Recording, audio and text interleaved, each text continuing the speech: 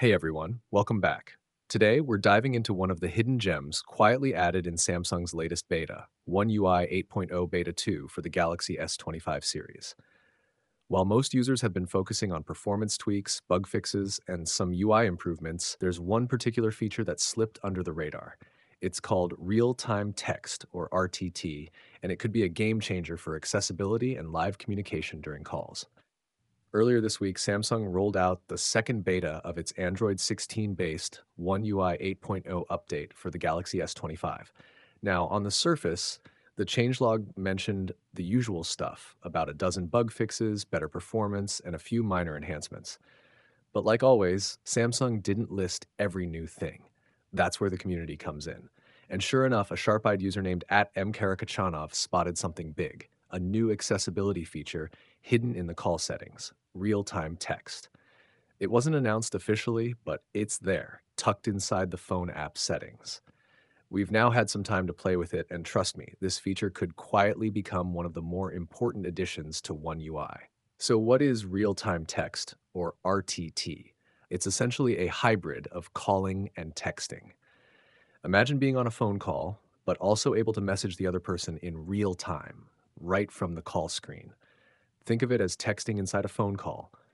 Every letter you type appears live to the other person, almost like you're chatting on WhatsApp or iMessage, except without leaving the dialer.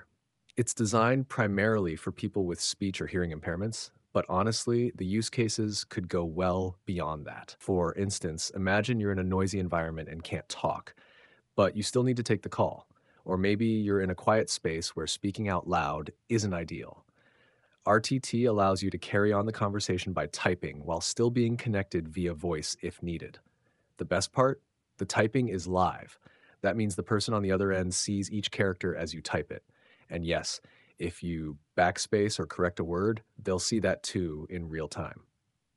It's not like sending a block of text, it's live, flowing communication. That level of immediacy can really make a difference in how natural the conversation feels.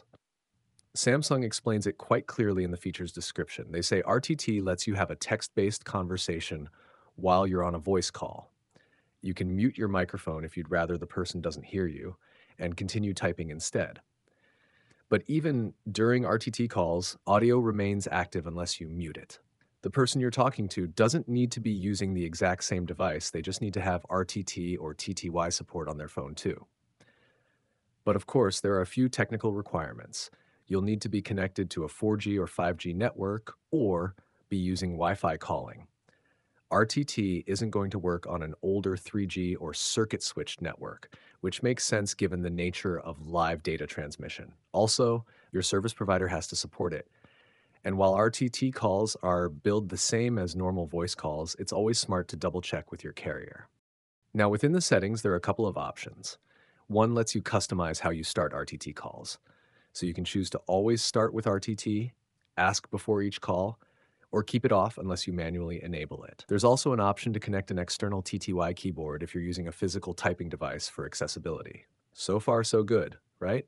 Well, kind of. Kind of. Here's the catch. When we actually enabled RTT on our Galaxy S25 test unit and tried it out with other One UI 8 devices or even devices that already support RTT, the feature didn't seem to work. The option appeared, we could toggle it on, but once we were in a call, the RTT interface didn't function as expected. No text box, no live feed, nothing. Now, this is beta software, so hiccups are expected, but it's still a bit disappointing, especially since this feature could really serve users who rely on it for daily communication.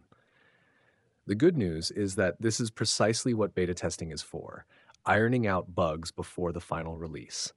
We're hoping Samsung polishes it up either in the next beta or when the stable version of One UI 8 lands later this year. Even though it's not fully functional yet, the presence of RTT in the settings shows that Samsung is serious about accessibility and inclusive communication. They're building out a future where everyone, regardless of hearing or speech ability, can stay connected more naturally and intuitively.